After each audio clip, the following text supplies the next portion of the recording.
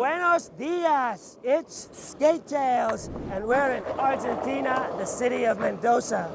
I'm here to meet the nomadic skate crew, No Hotels, and we're going on a road trip. Let's go.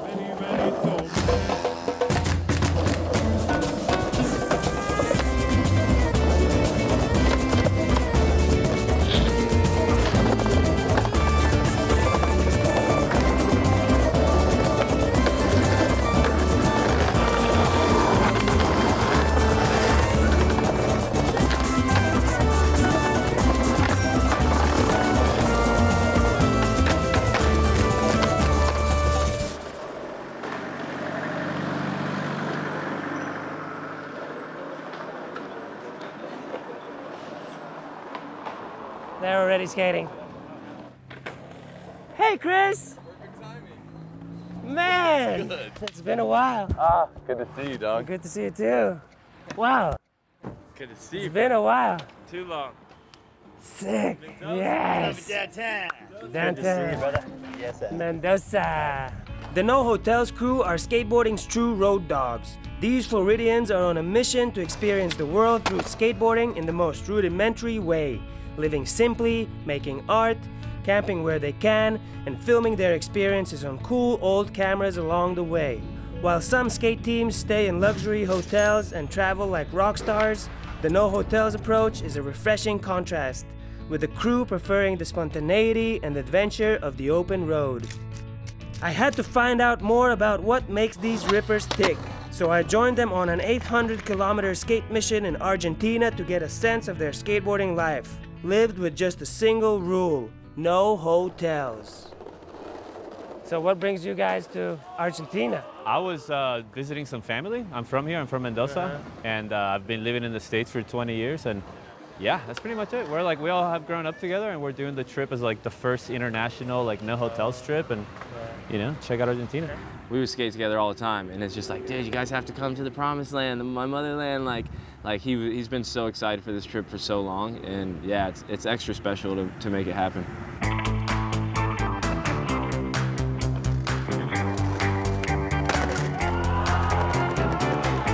Did you see that? Power slide out. Back him up, back him up.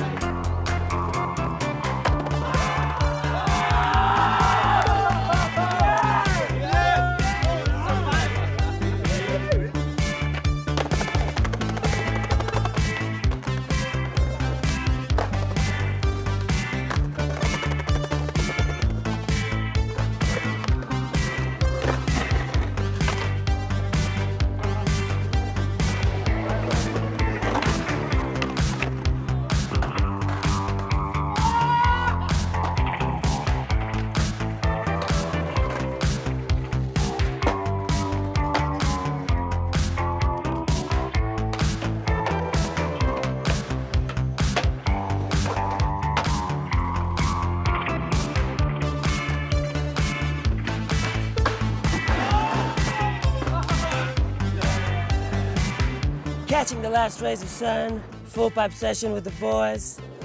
No Hotels, Skate Tales, take 11.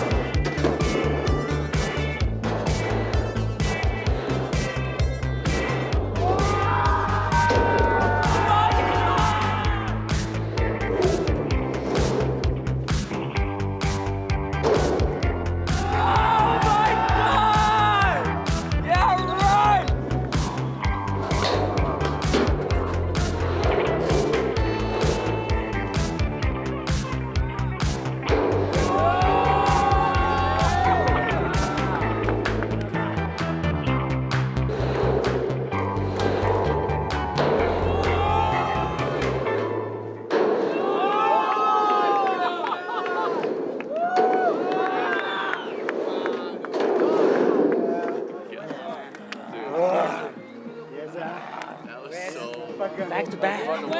Wow. So No Hotels, crew of homies in Orlando. We were filming for the Plus Skate Shop video. Did a whole year filming in the mountains. Basically, there's 10 of us. Half the crew camped the entire trip, half the crew stayed in hotels. So we had a hotels crew and we had a no hotels crew. So we were like, what's the name of the video gonna be called? And no hotels is what we called it. No Hotels is just a crew of guys that keeps getting larger and larger, that we just go on trips and kind of throw away the itinerary, just have a point A and point B and make it work with just mostly camping, but it's also a lot of staying at homies' houses, and it's just traveling. All over though, mostly United States. Vacation. Yeah, skateboarding. No Hotels is basically just a band of brothers, basically, and we love to travel and skate, and we love to do that experience together. It's like the ideology of how we want to skate and live and express ourselves and explore the world freely. It's time.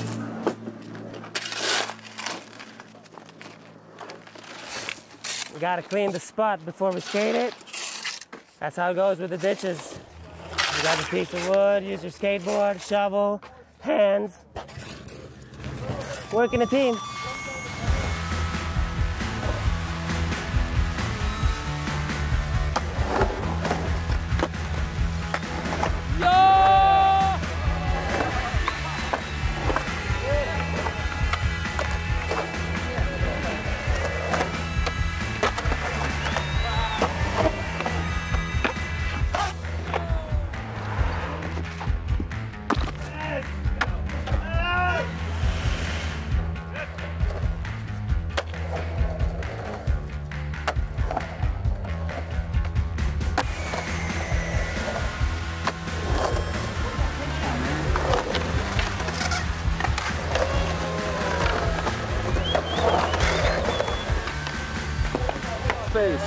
I think Chris's board just hit me in the hit me in the face, but Wait, you did see it? it'll be all right.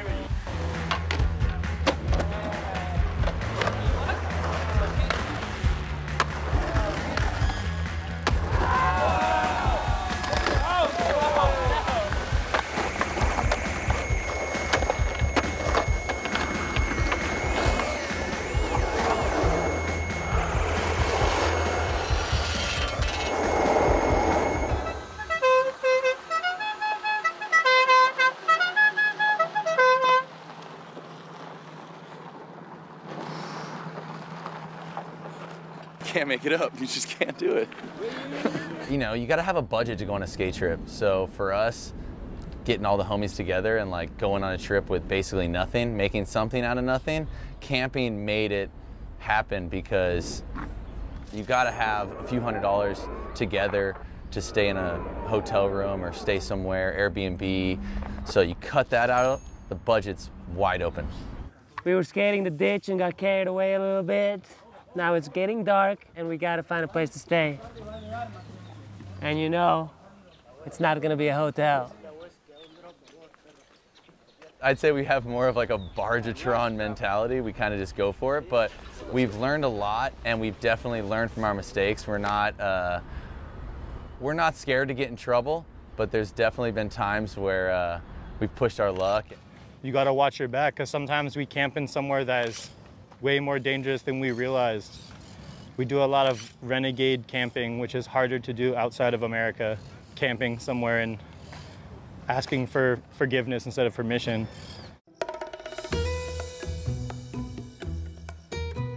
One of our favorite things to do, we all have our own pop-up tents. You unzip the bag and you throw the tent in the air and... Oh wait, it's not a pop-up tent? I would not say we're expert campers. I think we're a lot better at roughing it than mastering the art of camping itself. Like, it seems to be more so that we're just down to barge it.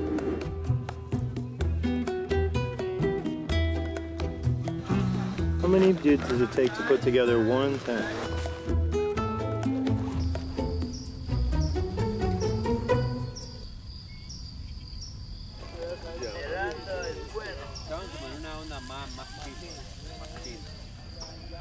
Whoa! Oh wow.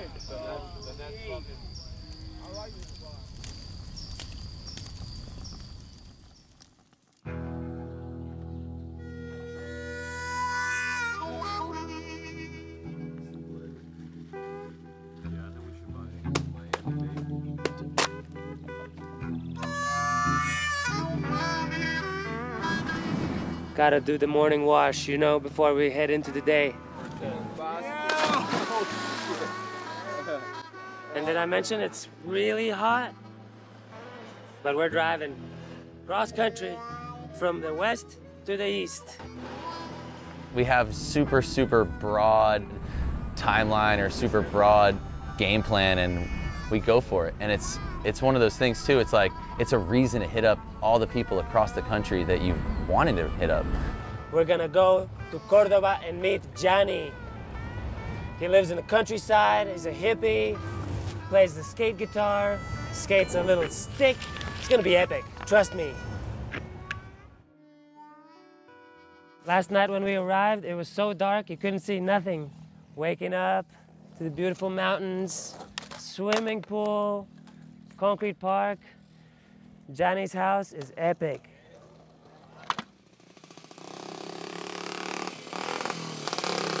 So Johnny, what is this place? A place, beautiful place in Cordoba, in the mountains. It's my home now. 5 years live here. And why did you choose here, this place? Es muy verde, muy tranquilo. Soy de downtown Buenos Aires y hace 5 años quise cambiar un poco el panorama y elegí este campo. Y esto es una locura que nació en pandemic. Estaba trabajando en hacer la pileta, el swimming pool, y sobraban algunas maderas y dije, bueno, vamos a ver si le ponemos unos tracks. Inconscientemente es una especie de mensaje que, bueno, que uno puede andar con ganas, porque muchos chicos dicen no tengo los shoes buenos o una tabla buena. Y esto es un poco también, si tenés ganas, puedes andar con lo que quieras y puedes progresar con lo que quieras. Imagina que yo lo hago a los 49 años. Me imagino que un chico lo puede hacer con mucha más facilidad con 20. So it doesn't really matter what you skate, huh? Yeah. As long as it's got trucks, wheels, any kind of wheel goes. Music. Todo es music. Todo. El skate es música. Claro.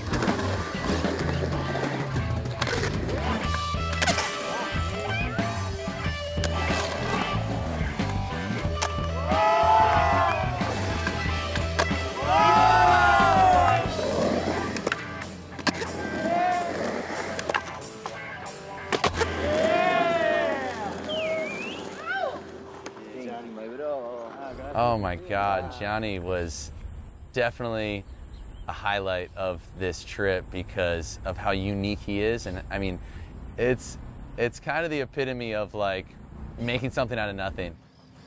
We meet people and have like meaningful, long-lasting engagements with other people that like, hey, this guy's down to let you guys all crash at his house. We went there, we had the best time, and end up making a friend for life.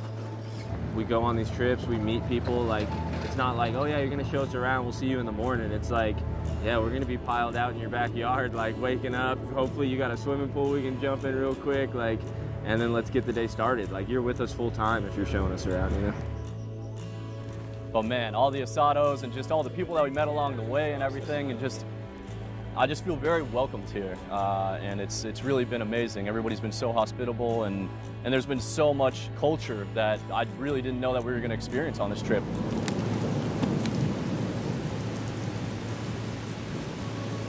What an incredible place. The swimming pool, the park, the guitars, the thunderstorm last night. Whew! Did you film that? It was 1 hour thunderstorm last night. Homie's tents got pushed 100 meters away. Thank you so much, Johnny, for hosting us. But now we must go. Where to? We don't know. Being on the road, like not knowing exactly where you're gonna be, definitely has the sense of freedom and adventure, but it's controlled chaos. Just the beauty of exploration, even if it's outside of your own town, is really eye-opening and good for your brain. Like, doesn't get much better than this. The beauty in the road, you've got to see it to believe it. If you're not in it, you're not going to win it. If you're not out putting yourself out there, you're just going to be watching it from your computer screen. The spirit of the open road, you don't even realize it's there. You're just having the time of your life with your friends. And my advice to people that haven't been on like a trip like that or anything, or like haven't been on a skate trip or been on a road trip, you don't really need anything.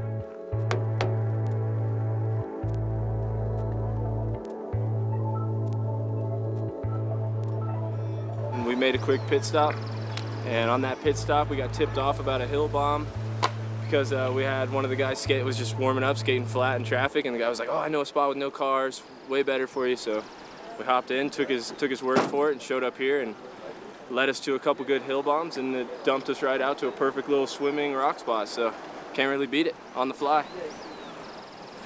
Looking for skate spots in the wild. Should I try Wally up?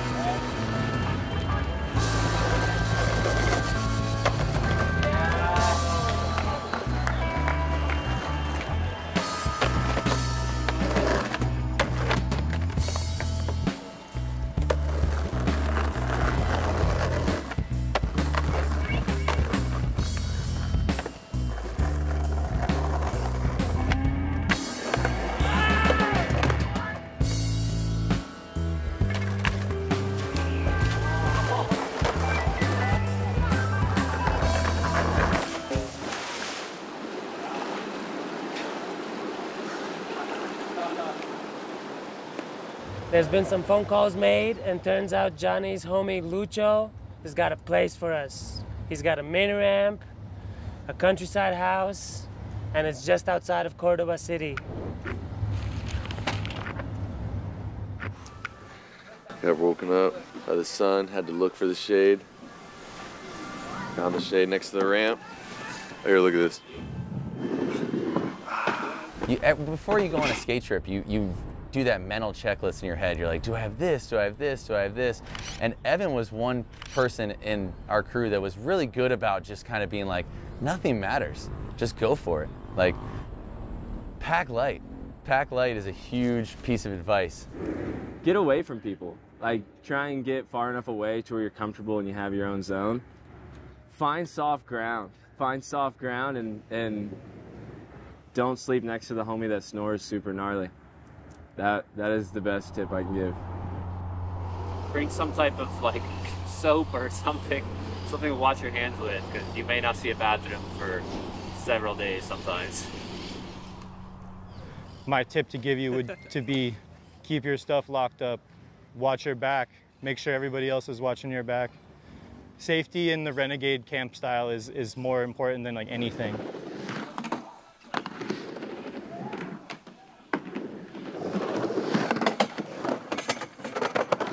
Skateboarders dive into cities harder than any other group of people on planet Earth. I genuinely believe that. Like, we go into cities without an itinerary. We go in and we just barge it. We end up talking to the locals. Maybe the locals tell us somewhere to stay. We end up on some crazy cliffside.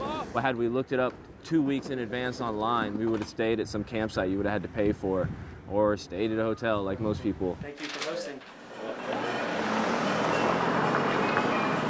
I know it looks like Germany, but it's actually outside of Lucho's house in Argentina.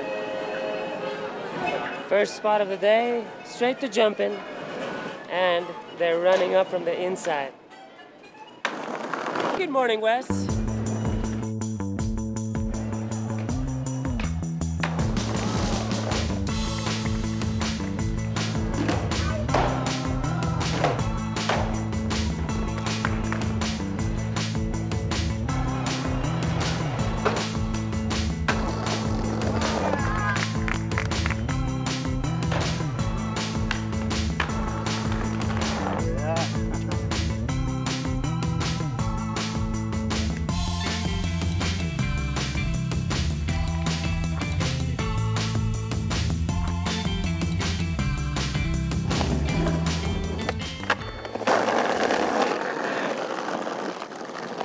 That's my friend Wes.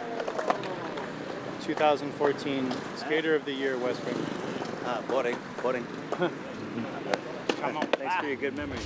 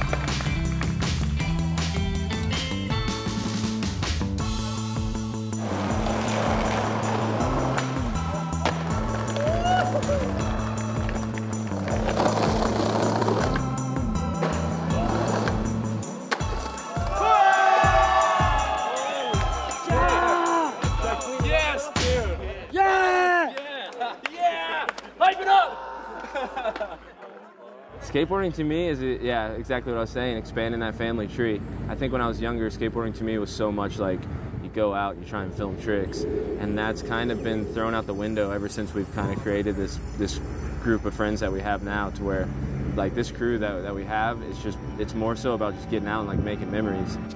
What is skateboarding to me?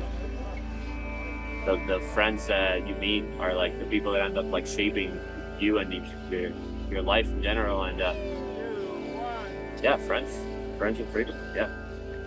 Skateboarding to me is something that either you pick it up and you never put it down and it's yours, or it's not. So ever since I started skating, I've never looked back.